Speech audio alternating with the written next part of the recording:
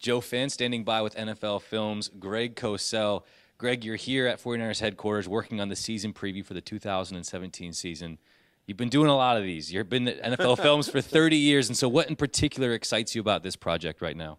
Well, you know, it's funny. I've done a lot of what they call new coach, new approach films, and some of them become very cookie cutter, very ritualistic. The one thing that really has stood out, and I've been here now 2 days, what's really stood out is just there's an excitement, an energy, a vibe in this building, on the practice field, the spirit, the competition. You can palpably feel it. And I think it's something that is pretty exciting. Look, it's a team we know that was 2-14 last season. No one, I'm sure, is talking about Super Bowl in 2017, but this is a team you can almost feel a different kind of energy and electricity that is really, I'm sure, getting everybody locally excited. So much of that has to do with General Manager John Lynch.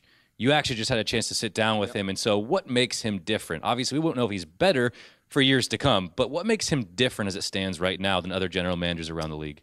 I can't speak for everyone, but I can tell you this about John, and I knew him a bit when he played.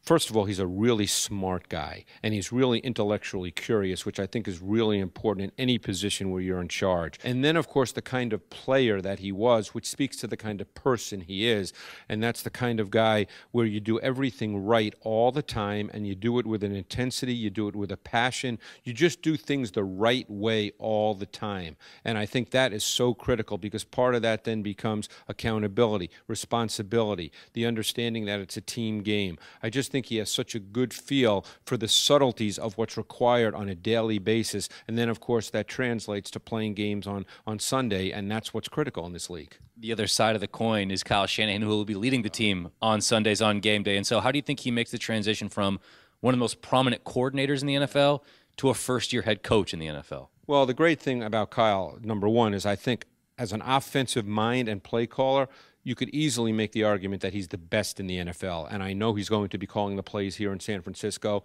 and he is just the absolute best in the league at this point in time. I can see plays in my mind right now, just last year, where we'd sit and watch and go, wow, what a great play call against that defense. He's really, really good at that. And obviously, because of his dad, he has a very good sense and a very good feel for what being a head coach is all about, and all the responsibilities and demands that go with being a head coach. So I think when you put those two things together, you're probably looking at one of the young rising stars in the head coaching profession. It started with free agency, a number of calculated players added to this roster with the Pierre Garçons, Brian Hoyer, Kyle Juszczyk. And then you go into the draft. We spoke at the Combine previewing some of those prospects. Now that we know it's Solomon Thomas, Reuben Foster, among 8 others, what do you make of the new players on this roster and the competition that it adds to the practice field? Well, you know, it's funny. I've been talking to a lot of people. It's almost crazy to me, but you could almost argue that Kyle Juszczyk is as important a signing as anybody, because you look back at what Kyle Shanahan did in Atlanta last year, and he had the fullback there,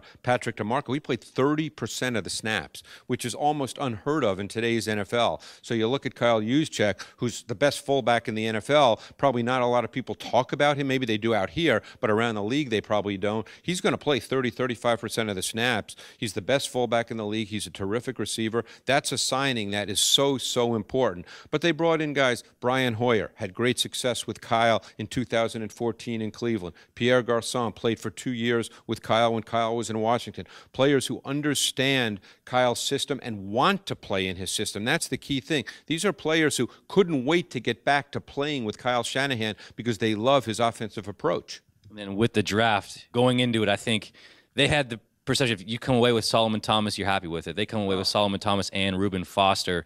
What's your takeaways from the draft in terms of what they accomplished? I can only tell you how I evaluated the players, and to me, Reuben Foster was the second best prospect in the entire draft. If you put on the tape of Reuben Foster is as good a linebacker prospect as we've seen in recent years. And then when you look at Solomon Thomas, a high-level prospect, and what I think that John Lynch would really like and why they drafted him, you're dealing with a John Lynch kind of player in terms of the person, the commitment, and the passion.